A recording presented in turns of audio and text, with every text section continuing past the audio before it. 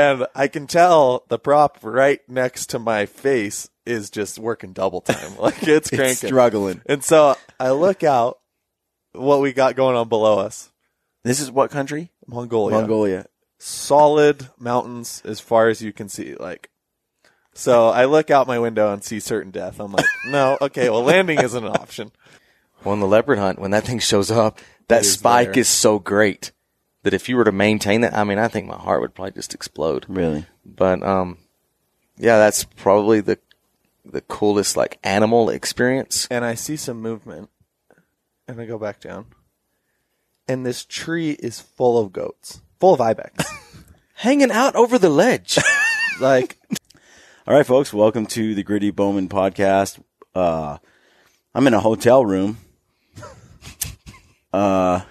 next to the bed, video camera rolling. Where are we? Reno? Yeah, Reno, at the sheep show. I almost said Vegas. Yeah, it's not Vegas. Not Vegas. I think the Nevadans would be upset with you if you mixed the two up. I don't know. There are casinos everywhere, so it sort of seems like Vegas. Yeah, it's got the feel. Yeah. And I'm here with Jason Price and Dallas Hemeyer. And I first met Dallas on an elk hunt over alfalfa in Montana, floating canals. What an interesting experience that was. That was fun. That was really fun. Yeah.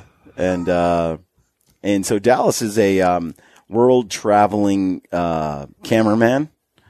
Yep. Been all over crazy places in the mountains of, name a few. Oh, New Zealand, Tajikistan, Mongolia, Turkey, Tanzania, Alaska, BC, Mexico. He's been a few places, and he's caught a few. He's had diarrhea a few times. Yeah, in Mongolia. Yes. Well, you also got that face. I got a staph infection in Tanzania on my face. It seemed like it was about to take over. That was a horrifying experience. I remember telling you that in the field, and you were like, "Oh my gosh!" And you were telling me you're spent some time in India. In India, oh my gosh, that sounded worse than anywhere. I got something there that stuck with me for days. I've never been that sick in my life. Well, Dallas brings it on himself. He drank a live bacteria, like just sitting in a jar in a yurt in the corner. He's like, "What's that?" Lady says, she says something. She said it's great for your She didn't say system. anything. The lady has never spoke a word of English in her life. Well, that's what I heard. So what she said was translated by a translator and told Dallas, "Oh yeah, it's good for you." So it did not look good for you. I showed it. You drank it. Oh yeah. So I have no sympathy. I mean that's stupid. Yeah. But the funny thing is, it's definitely more sanitary. My wife drinks sanitary than what? My wife drinks the same kind of thing that's like USDA or FDA approved. But it is right in the U.S. Yeah, it is a bacteria though. But it's the same, Jason. Oh, it's the exact same. Yeah. In fact, that's probably, I had the real she probably stuff. patented it. Yeah. So Jason, tell me your story, because you're not a camera guy. You're the actual guy that hunts. Yeah. So I'm lucky enough to get hunt all over the world, mm-hmm.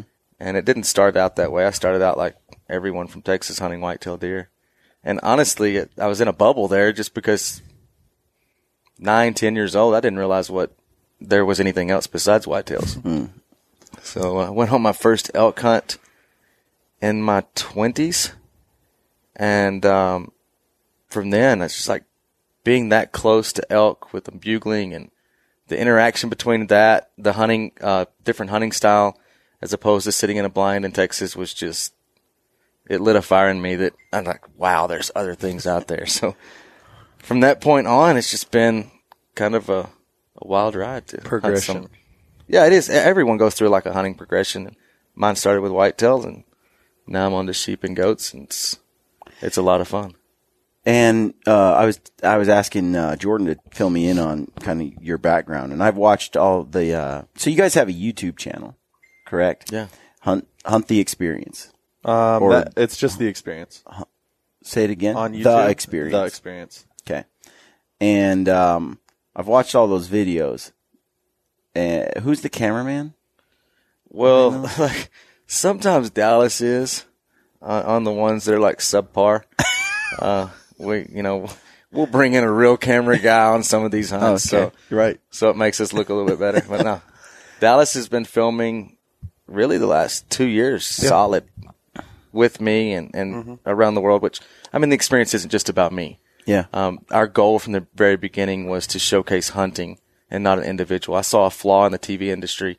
One, which I thought it was dying, but two, that it was always seemed to be focused around one single individual or one single location. The hunter. Yeah. Especially, yeah. And after a while, that gets a little monotonous, or maybe a certain amount of jealousy builds up with the viewer and like, oh, that guy gets to hunt all over the place, and I'm not going to watch him anymore. But I mean, our overall goal. I like how Jason's just real. Yeah. Well, it's I didn't like it, but also I was jealous. Yeah. A little bit jealous. I mean, sure. I mean, I think it's human nature for, I wish I could do that. I mean, we all do it, but no, I think we've talked about hunting TV a lot on this podcast, and it does not. A lot of it is just not very good. No, and part of it's I think the economic business model that is behind it. Sure. How you get into it, it's not like a lot of other TV networks, and they don't operate the same. Right. It's not how good your show is and how many people view it. It's just you got to buy airtime, and then so anybody that comes to it with money can then get the show on the air.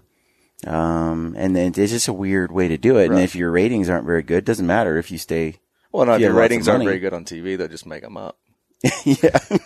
So, YouTube. Yeah. Digital doesn't really lie. No, it doesn't. You're down, and you guys have done really good. Like your downloads. Tell me about this when you started it. So the funny thing is, Dallas and I were talking the other day. I was like, hey, the YouTube channel seems to have dropped off a little bit. Like during the holidays and the conventions, the numbers have just dropped down a little. So, man, we need to release another film, and we have tons. And it's like it's dropped down like 30 or 40,000 views. And I was like, but don't get all that worked up because it's like 400,000 views more than it was this time last year. Right.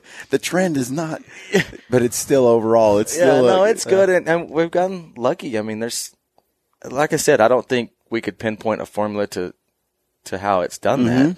But at the same time, the focus we just wanted it to be the outdoors and hunting, and I think that was a lot more broad. And Dallas's cinematography ability was kind of the main aspect that we wanted to concentrate on.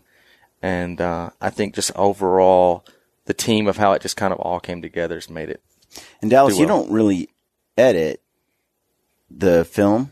You don't produce it. You mostly film. So I film it all, and then I cut it all and kind of do a rough edit. And then I started off doing some of the editing at the start, and my schedule has just gotten way too crazy. As you know, the editing takes, way almost longer. I mean, it takes as long it takes twice as long as the hunt even. If you want it to if I'm be gone, good. if I'm gone for 10 days on a hunt, it's going to require a couple weeks of editing after the hunt, and my schedule just got so full that.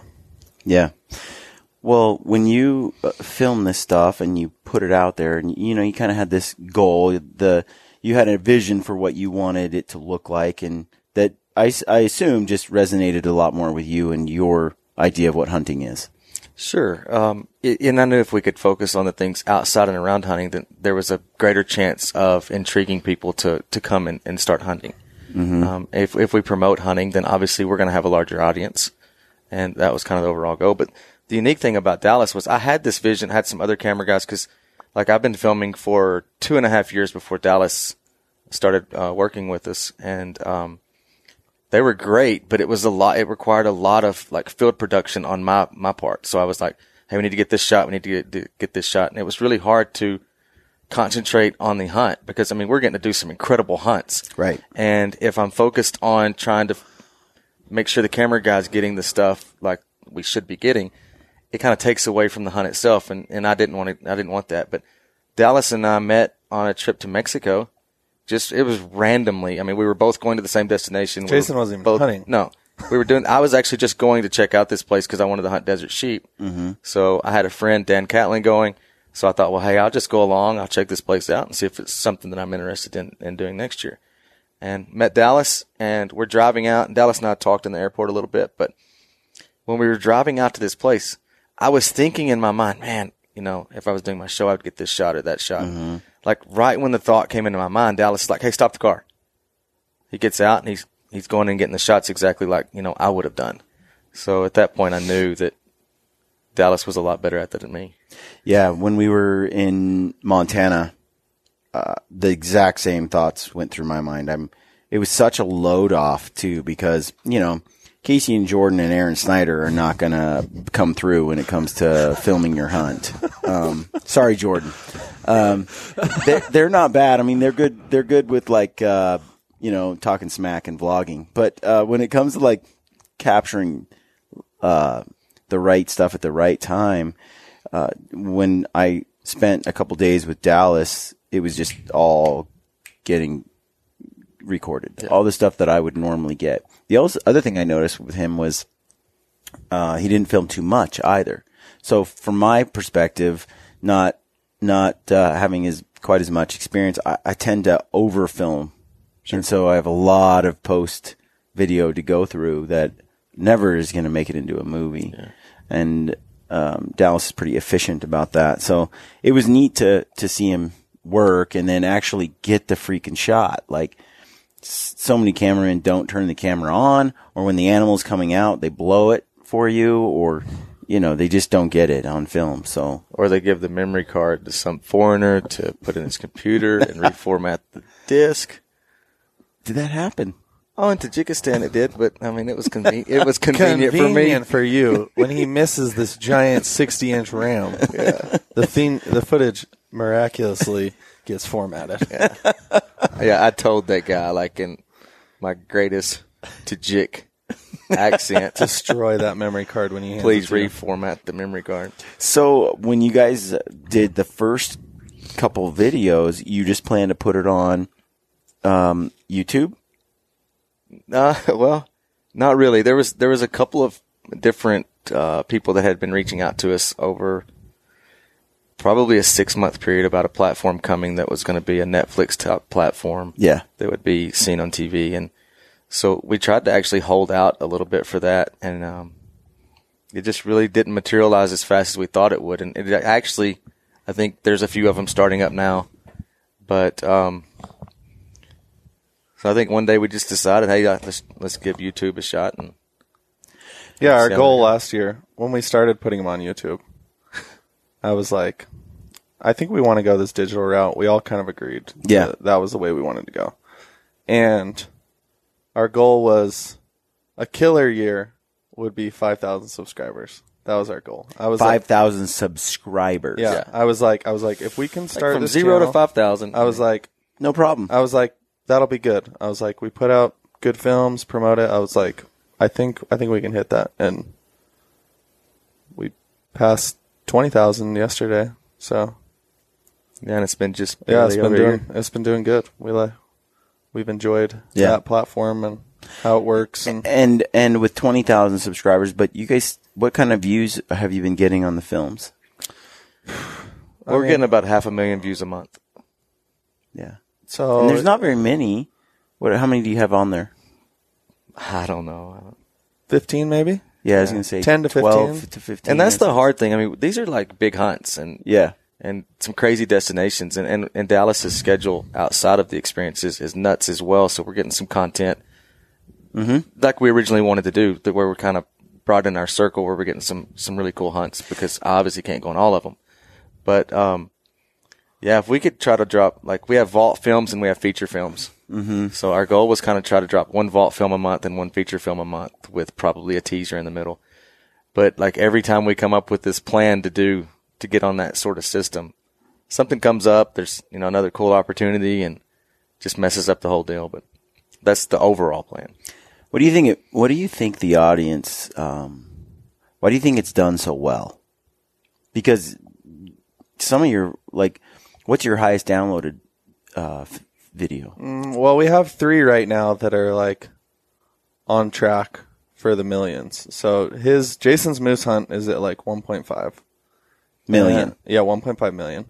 And that was, I mean, it's a crazy film. I mean, it starts off with, I wasn't supposed to be on that hunt. And I ended up like maybe 2 weeks, like it was very last minute I ended up going. Mm-hmm. So this is something we really never talked about. So we're sitting there waiting to get on all the planes and... Well, hang on, you got to back up because like this moose hunt was a big hunt. And I wasn't going to film it. I was just going to go do one myself and just relax and have fun. And it was 3 weeks before the moose hunt. Dallas I had messaged calls, you many times. and it's like, we have got to film this hunt. Mm-hmm. So I called this guy and I was like, hey, we're going to film it. What needs to happen?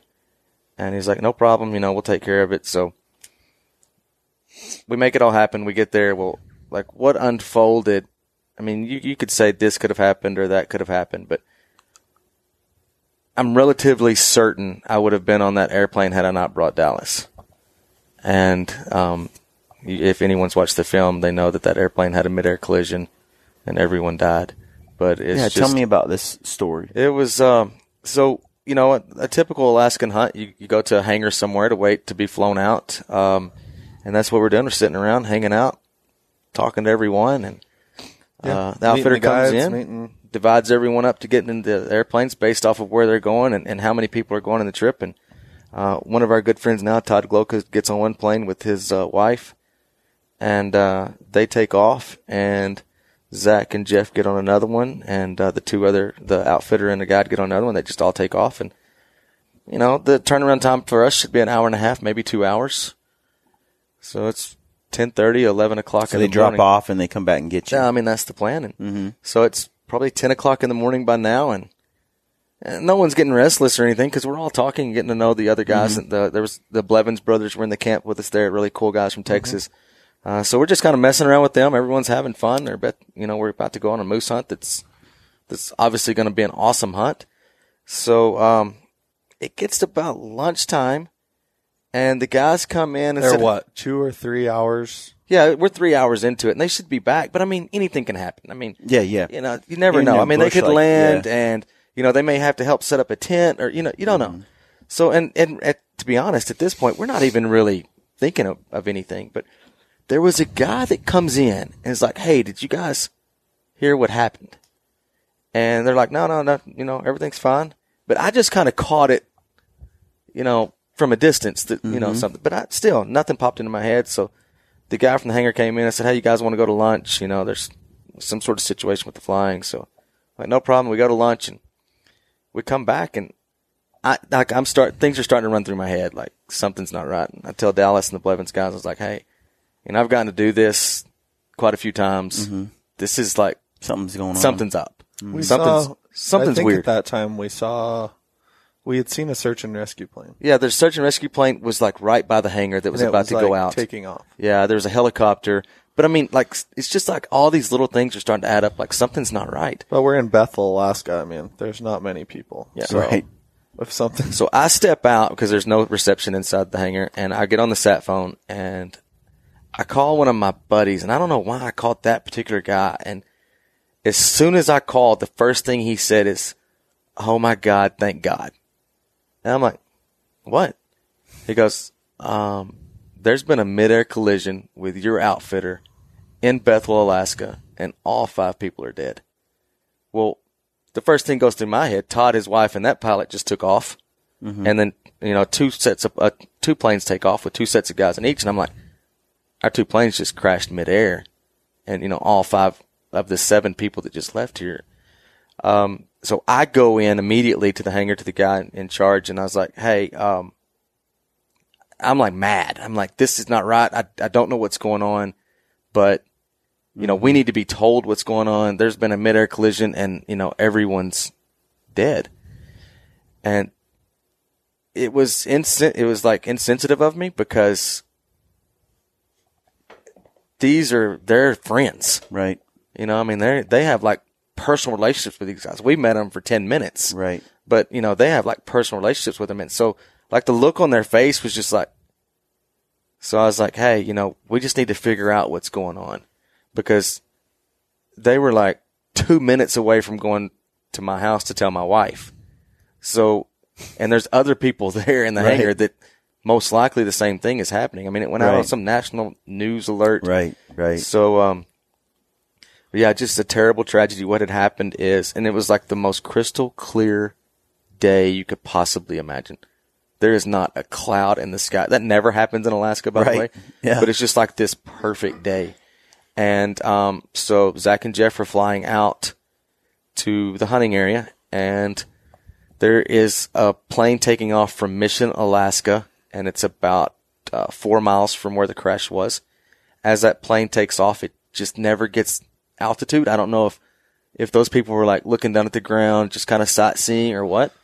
And it was just a complete freak accident.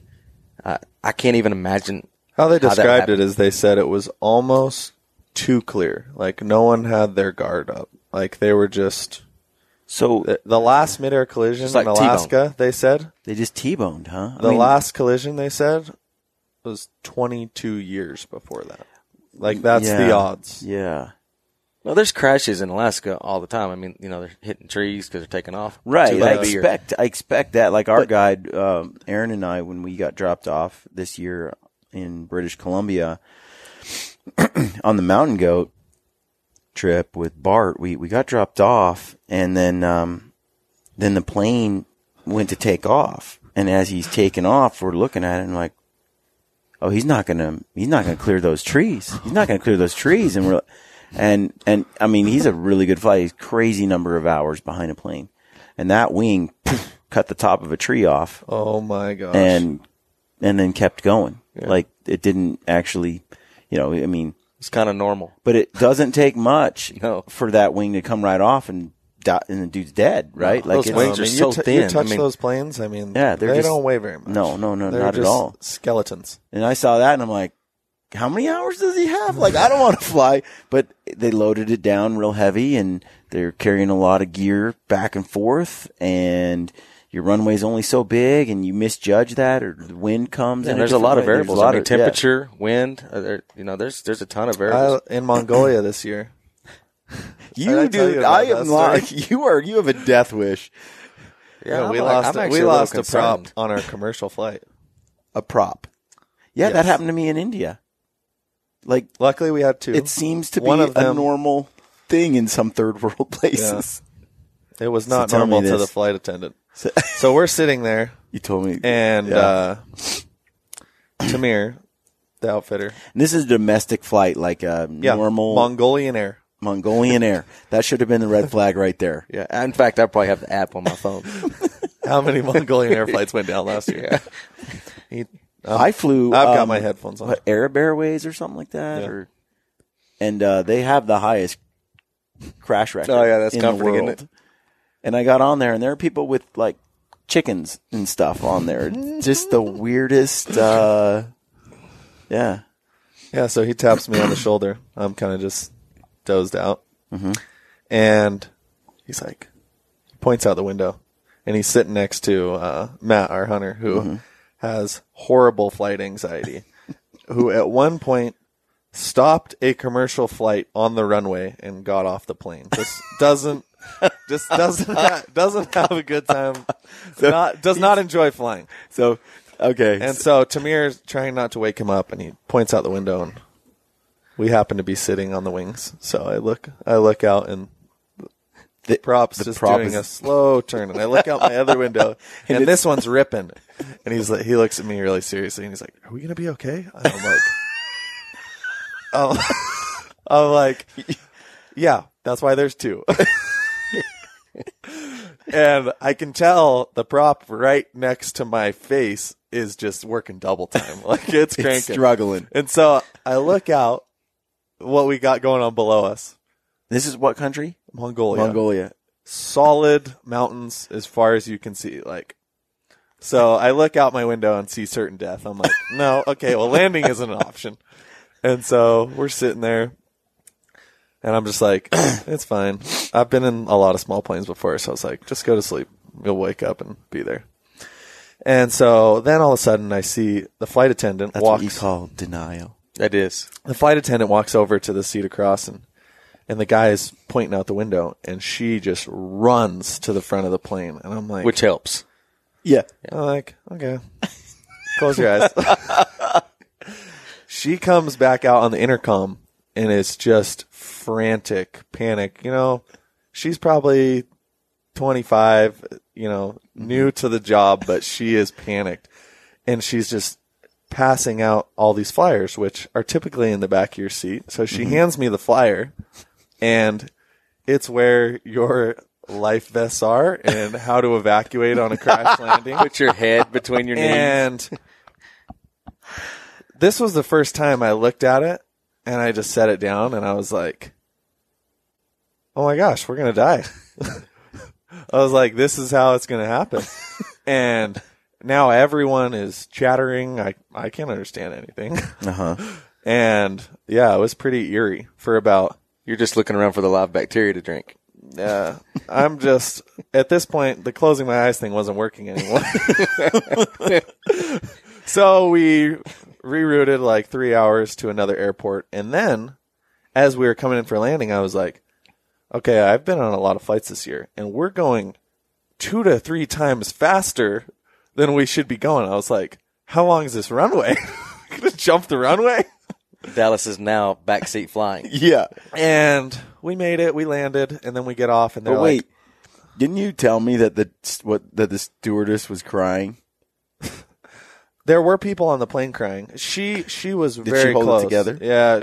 No, she had lost it though.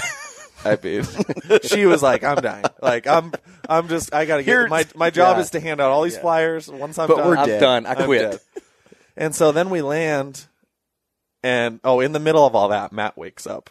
And you can imagine he is thrilled. I can see him just looking out both windows, and I'm like, and then we land, and they're like, all right, we're going to fix the plane. And You had to use that same plane again? no, listen. Oh. And Matt's like, we're driving. He's like, I'm not getting back on that plane. We're driving. And I was like, how far is the drive? And they're like, well, we're, about an hour and a half flight to where you want to be in Ulaanbaatar, or a 12-hour drive. And Matt's like, I'm fine with it. We're driving. Oh, I take the chance on flying. And I was like, oh, man. 12 hours in Mongolia. I was like, I think I would rather get on that plane. And they ended up flying another plane about 6 hours later at 1 or 2 in the morning. And we take off with a backup engine. And we take off. And That's this good. was one of the craziest parts. We take off in one of the worst lightning storms I've ever been in my life. Like, insanity turbulence. So everyone, we just lost an engine. We get on the next plane, and horrid turbulence. Now you're like, going it's through the eye of the full storm. on, going through the eye of the storm. And I'm like, oh, here we go again. And I was like, starting all over. So how's Matt during this? Oh, Like, pissed you guys didn't drive? yeah, he was not happy. But Yeah. we made it. And so flying the last couple of years hasn't been great. I think more people die from the flights than they do the hunting Yeah. in those kind of places, remote sure. places. I heard something about like Alaska bush plane pilots and No, the survival rates and things like that. Yeah, I've seen a few books written by Alaska pilots, like titled "I Shouldn't Be Alive." Yeah. It's comforting when you go. Yeah, up there. right. Exactly. It's like, and having been on a few of them now in some sketchy places, I'm like, I don't like it. When we flew out of that spot in BC with the goats, Same runway where you almost he hit the tree. yes. And so, You got all your gear and goats now. yeah, and he's got this, he checks the gas with like a wooden dipstick that's homemade, like how much gas Oh, is yeah, in that's there. normal. Like there's no fuel gauge. Oh, and they're not accurate. The fuel gauge. No. Whenever you ask them, you're like, "Is that empty?" What about No, the- they're not accurate at all. It's like, What about the Right. oil-soaked rag? You have any of those on the dash? You're like Right. stuck in some Yeah, it's- hole. And Yeah. so you're wondering if this thing's going to make it out of there. And as it's flying, there's a wall. There's a wall of mountains, and we're not high enough. And this thing's just not getting higher. And I'm looking back at Aaron, and I'm like pointing outside, like, dude, do you see this mountain? This is it. And he's like, the guy only had so much fuel. And he's like, yeah, we have enough to fly like another 30 minutes. And so you're doing the math. There's not you can't like back out now. You're committed. So I'm looking at the mountain range, and it's not getting higher and higher and higher. And finally, as he kind of goes through this, and there's this little tiny gully there's a dip at this mountain, tips of the mountains. And he goes flying right through that little dip, and I swear our wing's about to hit the side. And I'm looking out the window, and I'm like, dude, I could jump out and survive right now. Like, this is... So the thought actually crossed your mind to jump out. It was freaking scary. And the plane's now going like... It's not even hardly moving. It's like there's a wind bluff coming over. So you're just kind of hanging there, like kind of floating. You're like, get over, get over, get over, get over. And Aaron's just in the back like, we die. It's just kind of what happens. What can you do about it? And we get over the top, and I'm like, I hate doing that. I hate it every time. So was that your first mountain goat? Yeah, it was my first mountain goat. Yep. What'd you think about that hunt? There were multiple times where I thought, on the side of a cliff looking down, like thousands of feet. Like Aaron's goat fell 2,000 feet. Yeah. Fell to the bottom. Which means you have to go back down there to get it. Dude, it was straight. It wasn't like, when you look at some those things goat, just cliffed out. They're crazy. Yeah, some mountain goat places where it's like there's a cliff and then a ledge and a little sloped hill, and then it's mountainous, right? No, this was just a wall, 2,000-foot wall. And this thing fell the whole way to the bottom. It hit like at one point and rolled, and then fell another 500 feet. When he got to it, it was like hammered. Yeah, he said it was like a giant bloody tampon. That's how he described it. I just got a visual of that. But I was like, the horns were gone. Like the one had like a 2-inch. The trying other to had poke my mind's eye out over here. I'm like still struggling with that. Anyway, it was just a great analogy. A sack of that's Yeah. Aaron's good at those. Yeah. Because I got the visual. It was just a sack of Yeah. But we actually ate it, and it was really good. Yeah. So Great burger. maybe but it was hammered. Yeah. But that was it was an amazing hunt. So how many days did it take you to get the goat? I think Aaron killed his on the 3rd day. I killed mine on the 4th. Did you guys climb up and stay bows. or with up? bows? Oh wow. Yeah, bows. Yeah, that's really impressive. We were I got mine on day 5 with a gun. we rode in on horseback, and from a drop camp. We got flown into where the camp is, and then we rode horses like 7-8 miles out. What elevation were you guys at when you were? I think it was 8 or 9. Yeah, I think it was around 8. Yeah, I think ours was like 7, 8. Yeah. That's an awesome hunt. Dude, when we got up there, when you're up there, it was just ice and bare rocks, But, dude, for a mountainous hunt, there were times where we were jumping over gaps that were thousands of feet down. Yeah. Like a 3-foot or 2-foot jump from one side of the ledge to another, things like that. Or you're on a cliff on the side, and I'm like, and I can't help but think how foolish the whole thing is, but you're doing it anyway. Right. And it's kind of like getting on the airplane in Mongolia. Yeah. You're committed. You're like, and it's a rush. It's exciting. It's fun. And then you're creeping up on a goat who's on the edge of a cliff. When I shot my goat, it was terraced, and it looked like Machu Picchu, like just, and so it was super easy it was a nice area to stalk. Now, getting up to the spot was a little tricky, but once we got up there, it was it was nice. It wasn't up on a 2,000-foot cliff like Aaron's. Aaron's was in the worst spot imaginable. the worst spot imaginable, which is how Aaron likes it. And then when he shoots the goat, it runs over and proceeds to die. It lays down. This is a perfect shot. I think it was 55 yards. Perfect shot. It runs and lays down, and they're like, oh, dude, sweet. It went where we hoped it would.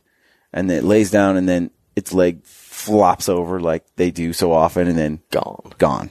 Like mine was done, and then it did its one last suicide jump. Right. And It's like, why? Why did you do that? You knew. You're like, if I'm going down, you're not. No gonna one can get have me. me. Yeah. And so, but where I shot mine, it was really nice because it was, but, Roger had to grab my pants and hold on to me as I leaned over because the goat was not just straight down. It was in a cave beneath us. And that's not a shot you practice. I had to almost shoot back at my own feet. Yeah. Bowcast is probably as close as you can get. Like Yeah. the last shot. Yeah. That's it. Yeah. The Total Archery Challenge Yeah. in Snowbird. Yeah. I was leaned over and I'm like trying to get my bubble to work with me, but it's. Did you I'm just give up on the bubble? But I'm aiming back at myself and I'm like. The bubble's saying, don't do that. It's like, hey, look, I couldn't get it. So I'm tweaking the bow all around trying to figure out how to make the bubble move where it needs to move. Finally, it gets there and I'm like, okay. And I have a hinge release and I'm being really careful not to let it go off. That was probably the least ideal situation ever. And so I get it there and then I start pulling through the shot and you can hear it click, and that's it clicks just before it actually goes off, and I'm thinking it's so close because I think it's 12 feet away, the goat. Oh my gosh. So if I could jump on it, right?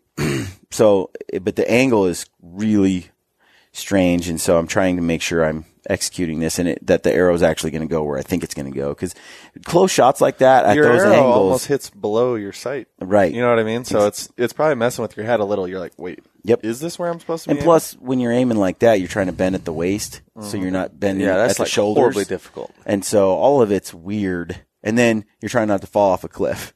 Because, it's 12 feet away, but it's on a ledge. It's probably a 20-foot, 30-foot drop.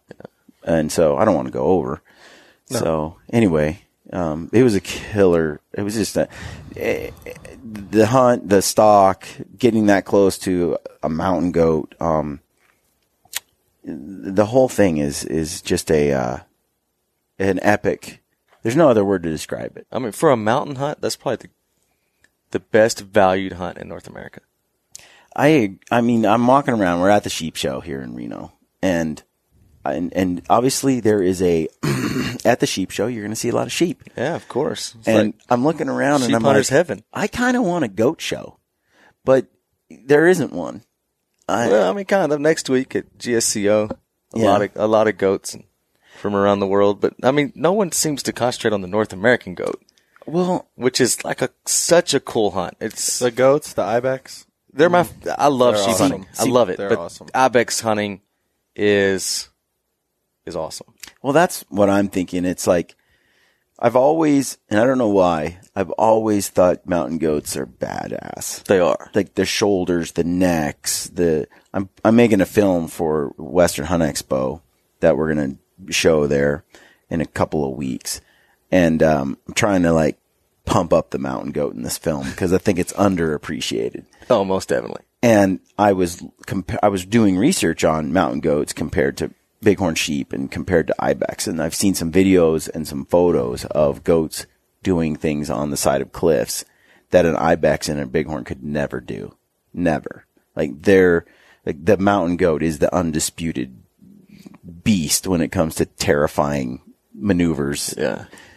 We've got some film of an ibex in Turkey, and it is jumping from a cliff to a 3-inch diameter branch that is suspended out over 1,000 feet drop. I've got phone scope footage of I'm glassing. Are you kidding me? No, I'm not joking. And all it's of a sudden, jumping from the rock cliff face panning to a up, branch. and I see some movement, and I go back down. And this tree is full of goats, full of ibex. Hanging out over the ledge. 20, 30 feet up the tree, ibex eating the branches, eating the vegetation. Yeah, one slip. I've got no. We don't have to hunt. We just Trees go grab move. And rocks. how they're getting in the tree, they're jumping off the cliff into the tree to get up into that height. And a few of them, remember the video where the one doesn't make it, bounces off, it hits and doesn't get its footing and just comes right back to the one little rock on the cliff. Falls out. It's crazy. Stuff. Yeah, there's some cool. When I picture it, Yeah. No, they're crazy. It's unbelievable where they can go, what they can do. And you just don't think about it. No, and I think the way that goats, the shoulders are and the big white fur, the black horns, they're just cool. And I think because they have just the smaller horns, they just don't have the mass like a bighorn or an ibex that people undervalue them. Yeah, for sure. But I just think that those horns on that body are just they don't even badass. They don't awesome. even need the horns. Yeah. No. But it's just where they live and how you have to hunt them. And like for me, sheep hunting typically has been like a marathon. Yeah. Each time. Goat hunting, ibex hunting, it's a sprint. Yeah. It's like a race. I mean, you're trying to get to the top as fast as you can to get in a position. And in my mountain goat that I did, I had 2 8.5-hour ascents. And it was just nuts. Yeah. The goat hunting starts where the sheep hunting ends. Right. And I've noticed that with goats, they move. Like they can move a lot. And a lot of days we spent just looking at them at like 2,000 feet in the air, you know. So did you hunt them during the rut? Side of a cliff. It was August. And they're You need to do September. one more in your life. Yeah. And I did mine in November. You need to do a late season in the rut, and it'd be like a whole new hunt. I want to do more goat hunts. And With when it was walking out, I mean, I'd see him jumping on these. I'm like, what are you standing on? Like that's vertical. Like it's flat. And then I saw a bunch on a dam wall. Like thousands of feet up on a dam, and I don't know where it was. And you're looking to see, how did you get there? What are you standing on? And there's just cracks in the stone, and they're just eating off of that. And it's crazy. So they're the babies too. When you watch them, it's like instantly they've got the balance, and it's amazing to see. So I thought that was. So you guys have been all over the place, though. You've been into some crazy places, and what is one of the most insane hunts you've been on? Insane as far as the animal, or insane as far as the experience? Both. Because we were watching Cole Kramer last night on that hunt. It was Tajikistan, right? Dudes that are guiding him are missing their toes. Yeah. I mean, they're up there without boots and stuff in snow. Like the coolest experience is probably leopard hunting. Really? Yeah. I mean, everyone has something that's different. I like to be challenged physically or mentally. Mm-hmm. I've never been challenged mentally like on a leopard hunt. It's there's at some points during the hunt you want to like shoot yourself in the leg and hope you miss your femoral artery. So Global Rescue will come get you. It's just. Where did you do this hunt? I've done 3 leopards, so I've done them in South Africa and Zimbabwe. But I don't know. That's just a cool experience. It's a cool hunt. It's not the physical hunt that Dallas and I have been doing here lately. But I mean, there's a lot of mental aspects to hunting sheep and goats as well. I mean, there are days that you don't want to climb another step.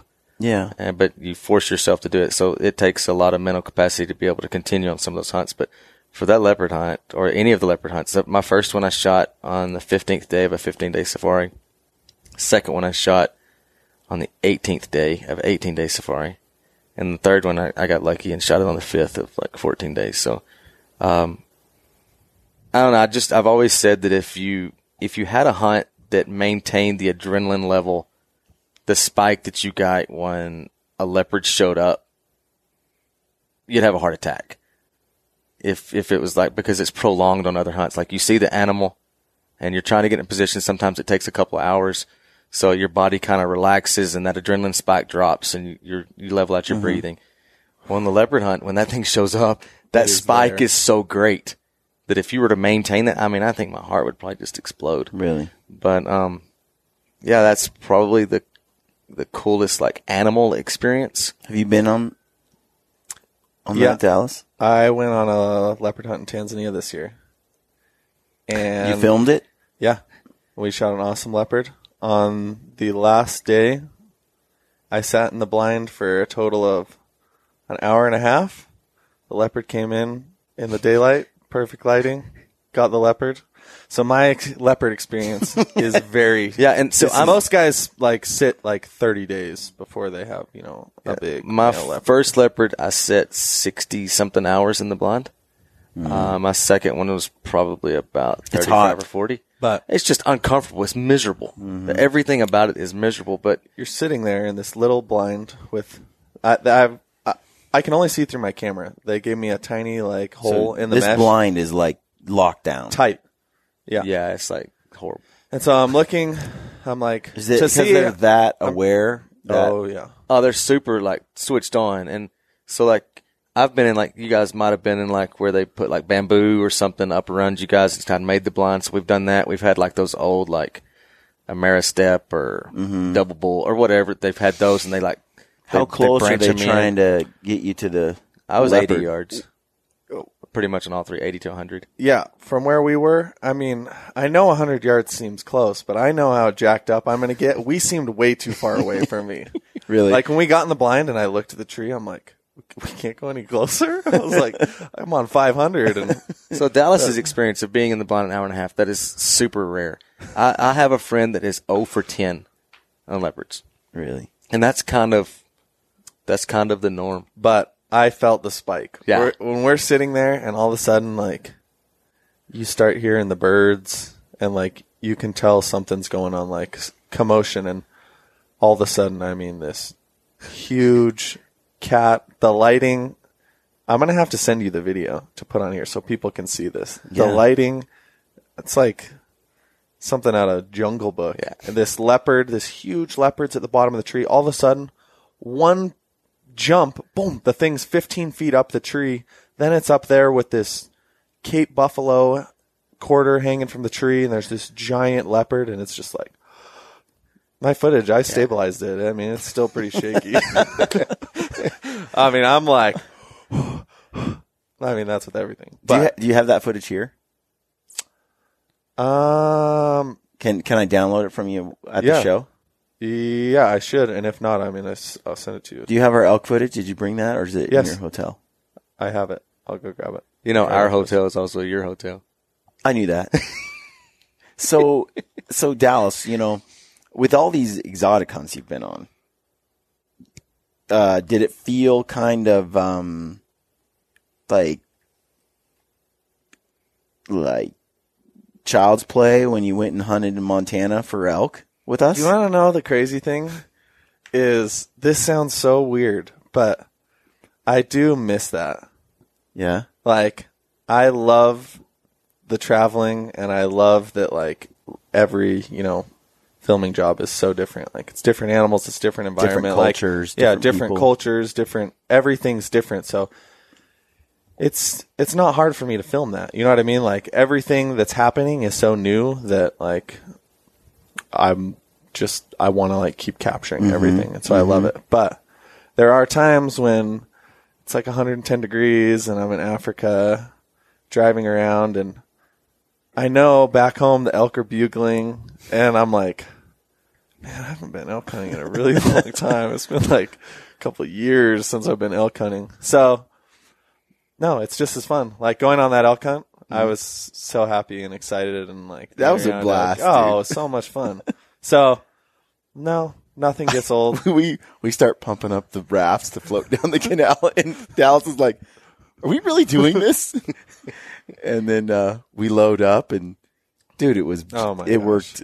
The closer we got down the canal, We're getting closer to the bugles. Like, as the raft is going down the canal, like, the bugles are getting closer, and that's cool. It's like, what in the and it world? sounded It's like we were in Jurassic. the Yukon, like, floating, rafting for moose. But you're in a canal. We were in a canal between two alfalfa fields.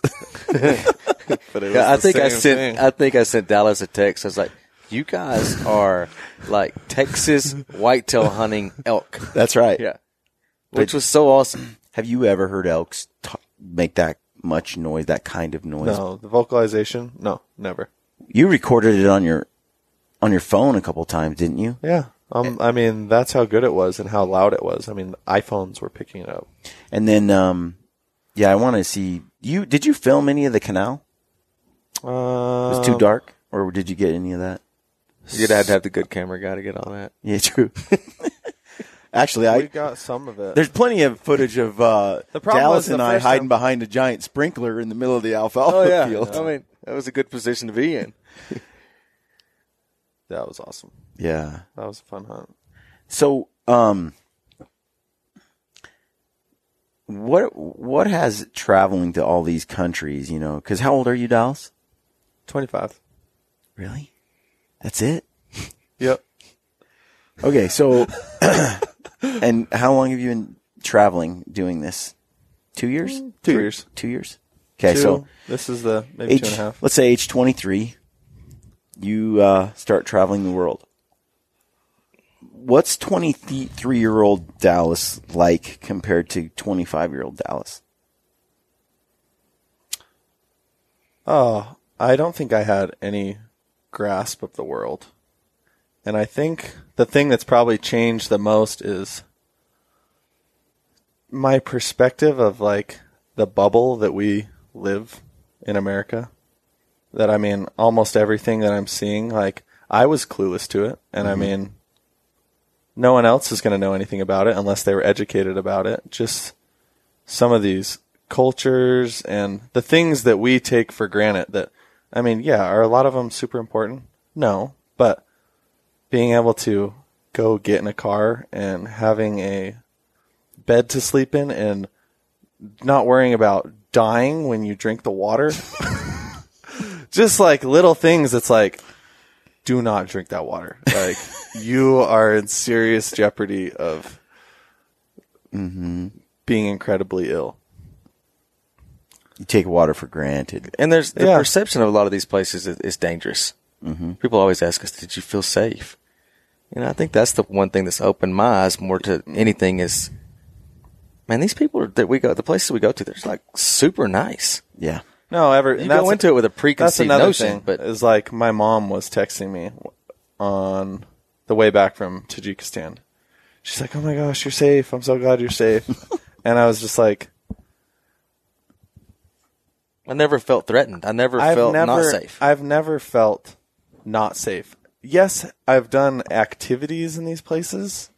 Like, yes, some of these flights, some of these cliffs we're hiking on, yes, those are dangerous. But I've never felt threatened by people in anywhere that I've been. In Turkey and Tajikistan, I mean, all around the world, most people have a good heart. You know what I mean? And Yeah, at the are core, just- at we're the all the core, same. That's not. I mean, throw out the religious issues that are around the world. And I mean, we spent a lot of time in Tajikistan talking to Zafar about like his beliefs and stuff. And most of his core beliefs were the same as ours. So I think that's like a preconceived idea that people have of where we're traveling and the places we get to go. So getting to do it, I mean, obviously if I had gotten to do it at 23 or 25, it would have shaped me much differently at an early stage. And it's pretty unique and awesome that Dallas has gotten to do it so young, because I'm probably the better one to answer the question of, you know, the 23-year-old Dallas versus the 25-year-old Dallas. But, you know, the 23-year-old Dallas was just, I don't want to use the word immature, but I mean, he's 23. And he's grown like a ton in the last 2 years at just some of the conversations that we've had since. And, you know, his ideals and his idea of the world has obviously changed. But, like, I see a lot more confidence. Yeah. You know, he was a lot more shy and a lot more quiet at first. And I know people have a hard time believing that. But he became more confident in himself and his abilities. And not only behind the camera. Yeah. Dallas has gotten to do some really cool hunts. And I'm not really referring to him as a hunter or a videographer, just more as him as a person. It seems like he's grown a lot in 2 years. Now, in that 2 years, he's been exposed to multiple lifetimes of a lot of people getting to travel around the world. So it's been really cool. I'm super proud that how much I've gotten to see him grow as a person. And Thank you. There's a lot of cool opportunities out there for him that he's created himself. Yeah, very lucky. But the world is a very cool place. And that's a lot of times when I'm over in these places, I'm just thinking to myself, man, I wish more people could see some of this stuff. I mean, everywhere I go, it's incredible. And I think a lot of people, I mean, I know a lot of people, even friends that I'll talk to, and they'll be like, man, that's cool, but I have no desire to go anywhere. Like, I'm good hunting mule deer. Like, I don't want to go over there. And it's cool. I don't know. Maybe a lot of people don't think it's that cool, but being in these other cultures and eating crazy foods and long flights and I think what you were just saying earlier about, you know, a echo chamber or a group think, like, we're in the United States, and when you're not exposed to other places, I don't think you can. I think often you don't value democracy like you should. You don't value freedoms that we have.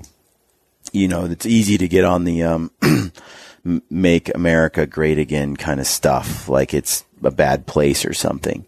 And that's when I wish people spent a little more time in other countries, because it would completely change how they view the world. Yeah, but I mean, you just take the lady in the yurt in Tajikistan when we just pulled up. That lady had absolutely nothing. She was genuinely happy. Mm-hmm. In most of these places, it was weird. The less they have, the happier they are. But see, that's something that I've seen throughout my life is, like in India, some of the poorest people, as long as they have food, they're not in danger of dying, you know, they have someplace, they have food and shelter, you know, in general, they're really happy. And I've realized that, and I say this all the time, I say it on the podcast all the time, there's absolutely no correlation between money and happiness. Zero. I mean, just think of all the things that in our mind we think we have to make us happy. And if you, to me, the one thing to ask, if you're not happy today, right now, in this moment, doing whatever you're doing, more money's not the answer. No. And yet that seems to be the universal idea is, well, if I just had this, and if I just lived here, and if I just drove this car, everything would be better. Yeah. It's like, nope, that has nothing to do with your happiness. Well, I think every time we come back from these trips and we get to be exposed to something like that, I genuinely feel like I come back as a better person, as a better husband, as a better father. I just feel like, because, you know, it just opens my eyes every single time to a different aspect of someone else's life. Mm-hmm. And the things that I think, the material things that I have, and I think that that's what makes me happy. It's not. That has nothing to do with that. Yeah. It has absolutely nothing to do with that. What I think is neat is all the experiences that enrich your life that you're able to go and do. And you don't have to have money to have a lot of enriching experiences in the United States. It's out your back door. You know, and we're fortunate. The weird thing is you go into that country thinking, oh, they're going to want to be like us. Yeah. They're going to want to have what we have. And when we leave, I want to be more like them. Yeah. It's crazy. When you did the experience and you started making the YouTube, and it's pretty much YouTube and an Instagram, is there a Facebook for it? Mm-hmm. Yeah, but I mean, there's a Facebook. Yeah, the Facebook is the experience, and then on Instagram it's Hunt the Experience, and then on YouTube it's. But you don't have a website presence? I mean, we have a website, but not a presence. Okay. We don't direct anyone to the website. We started doing it kind of at the beginning, and but primarily everything changes and one thing takes off as opposed to another. So you kind of focus on what's doing well. And well, Dallas has a knack for those Instagram stories. That he's Insta famous. Really, like, you got to follow Dallas Hemeyer just for the Instagram stories. Plus, you're in like some crazy places and you get some cool stuff. So people got to follow for that. But on the experience, you know, as you're doing these hunts, and I really appreciate the way you've built these films, because you're hunting some places that and some animals that some people are going to go, why? Like, this guy just wants another trophy. And so, but I don't get that feeling when I watch the films. Yeah, and that's what we hope. I mean, it's not about the trophy, and we have this conversation with people all the time, but your definition of a success on a hunt. I think majority of the hunters unintentionally have this visualization of them holding their trophy and having photos taken. And for the most part, that's people's definition of success. I think success is defined in a lot of different ways on a hunt. And ironically, the more I've gotten to do the hunting, it's less about the animal. It's the entire package of the experience. And as far as the experience goes, we've never captured the experience on film. That's something that's unattainable. We can't show the viewer what it takes to go on these hunts every day, the training that we do. We can't show them how we prepare mentally for the hunts.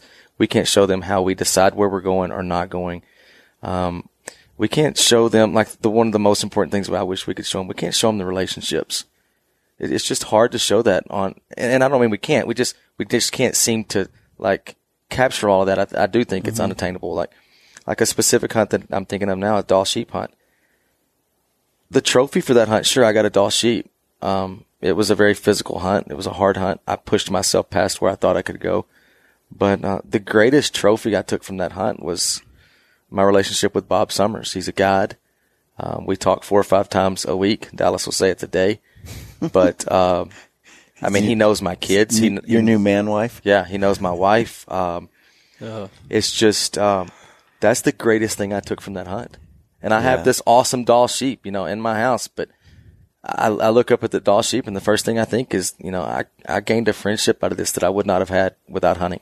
It's so hard to communicate that in a soundbite, on Instagram or even YouTube. Making a film, where you can share those ideas, that's a lot of work. And every film you seem to capture snippets of some of them, of different things, you know what I mean? Like each film will like capture different things, but man, when you pull them all into one, but you see it, you know what I mean? Like I feel like, usually we capture 1 or 2 of those things in each film.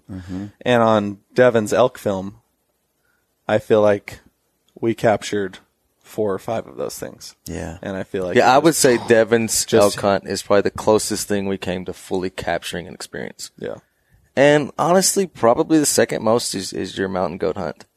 I thought that we did a really good job of capturing some of the ups and downs of hunting, with Sawyer getting sick, the guide actually having to take over the camera duties. 4 camera, the guide was filming. And something we want to do more in the coming years is we want to have a second videographer to film the production.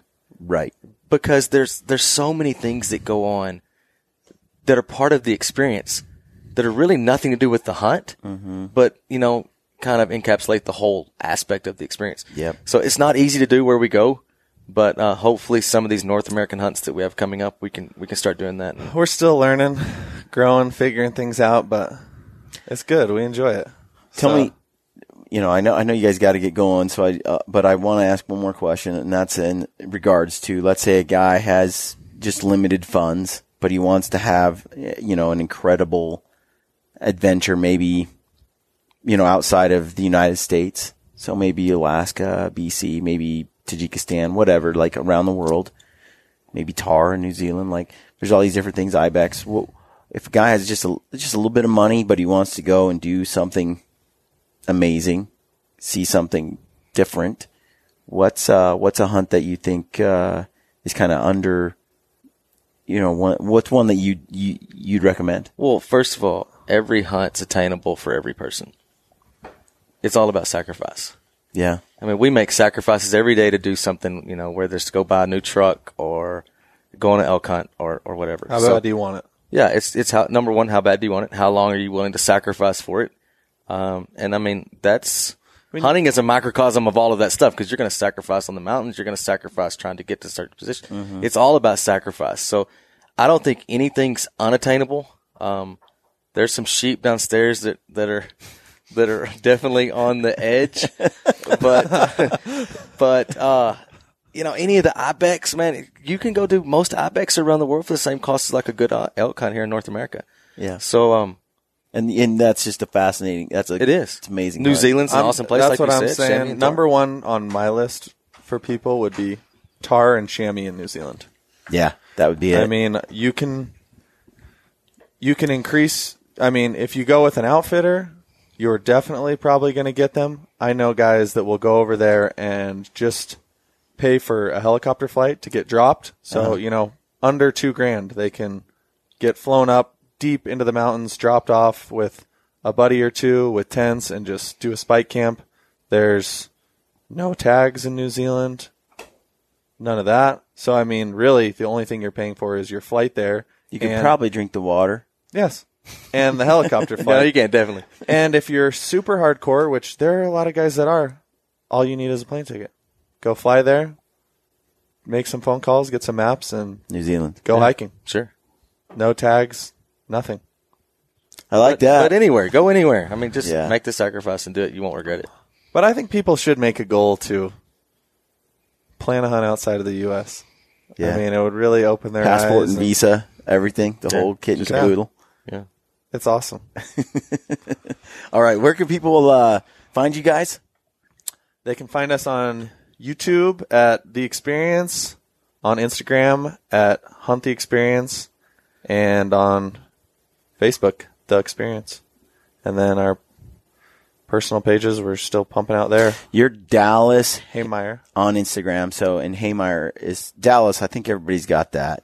Yeah. Just like Texas, Dallas.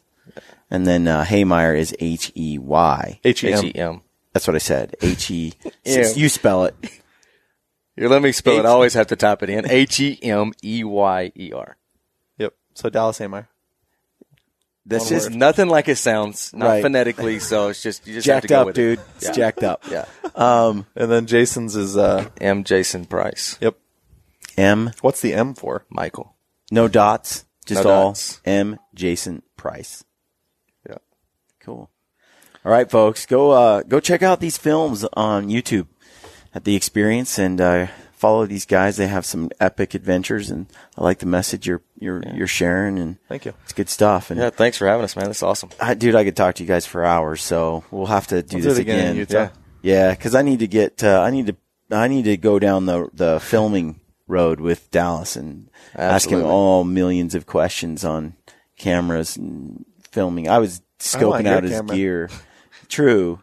I mean that it's really, We don't need any more cameras. but I do want to pick your brain because he was really efficient on that trip. Yeah. So Very. I've been forced to be. yeah. You got to figure it out. The one thing that though, it was cold and his batteries were dying in 5 I minutes. went through at least, I would think I was down to my last battery when you were making your last belly crawl. I went through 12 batteries in one day. And that is Yeah. after borrowing his hand warmers to. But keep I've on learned batteries. that if you buy the Sony batteries for the A7, They last longer. they're not as susceptible to the cold. But as do you know the what I've heard knockoffs. from multiple people? What? The new Sony batteries Uh-huh. in the R3 and the A9. Oh yeah. Incredible. Those But are not video platforms. No. It's coming. It has to come. Everything's a No. video platform for He Dallas. told me last night, Yeah. he's like, If it waiting. doesn't come, I'm switching to Panasonic. He is I'm waiting. switching. He is, we were up there on that trip. So sad. I saw him 2 days ago and he's like, I thought Sony was going to come out with a new camera. Well, if you're looking for something, out we with a have a camera. small camera Came out store. with the So A9, but they don't just have let a us new know. camera. Yeah. So Very cool, guys. All right. Thanks a for lot, coming man. on. Stay gritty. Yep. Despite our ever-changing, ever-indignant world with its growing ignorance of and indifference to the ways of the wild, I remain a predator, pitying those who revel in artificiality and synthetic success while regarding me and my kind as relics of a time and place no longer valued or understood. I stalk a real world of dark wood and tall grass stirred by a restless wind blowing across sunlit water and beneath star-strewn sky. And on those occasions when I choose to kill, to claim some small part of nature's bounty for my own, I do so by choice, quickly, with the learned efficiency of a skilled hunter. Further, in my heart and mind, I know the truth and make no apologies for my actions or my place in time. Others around me may opt to eat only plants, nuts, and fruits. Still others may employ faceless strangers to procure their meats, their leather, their feathers, and all those niceties and necessities of life. Such is their right, of course, and I wish them well. All I ask in return is no one begrudge me, and all of us who may answer the primordial stirrings within our hunter souls, my right to do some of these things myself.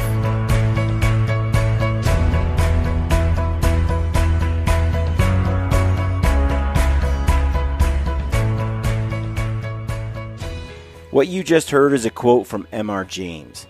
We truly live in a world that is largely ignorant and indifferent to the ways of the wild. And although some regard us as relics of a time and place no longer valued or understood, we have the opportunity to change the way these people view the hunter and the hunt. We can share our experiences and nature's bounty with those who employ these faceless strangers. And by so doing, we make a difference, not just for ourselves, but for the wild animals in the wild places we care so deeply about. Never stop sharing your passion for hunting and the outdoors. Our wild animals and our wild places depend on it. This is Ty Stubblefield, and you're listening to The Gritty Bowman. Gritty Bowman.